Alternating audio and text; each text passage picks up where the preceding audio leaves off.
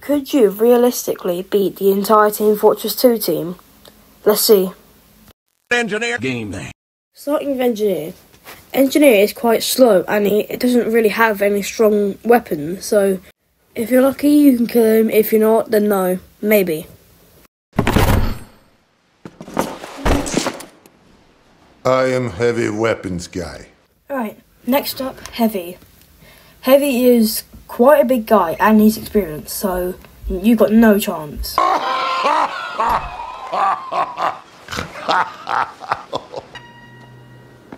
I don't even know where to start with you. I mean, do you even know who you're talking to?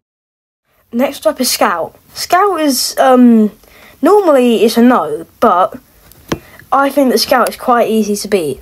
He's a stick figure with legs. Right, if he's just running at you, just trip him over. It's easy. Easily, yes. Okay, so now we've got Soldier. When Soldier wanted to fight in the war, he got rejected and he flew over to Poland and went on a Nazi killing spree. You got no chance, like absolutely no chance.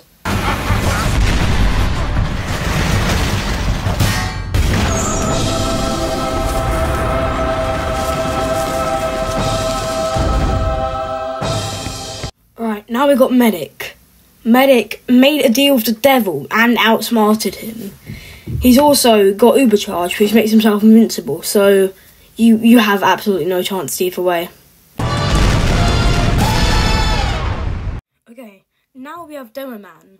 Demo Man is quite a peaceful class when he's not drunk, but he's always drunk, so you've got maybe a chance, but he's got bombs and sticky bombs.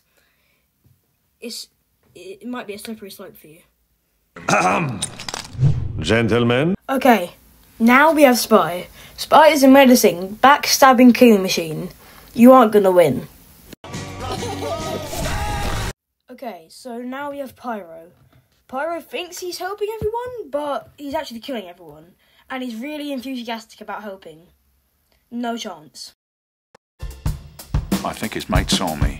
Yes, he did. Okay, finally, we have Sniper. Sniper is quite similar to Scout. He's not as fast, but he is quite slim. Just outmaneuver him and you've won.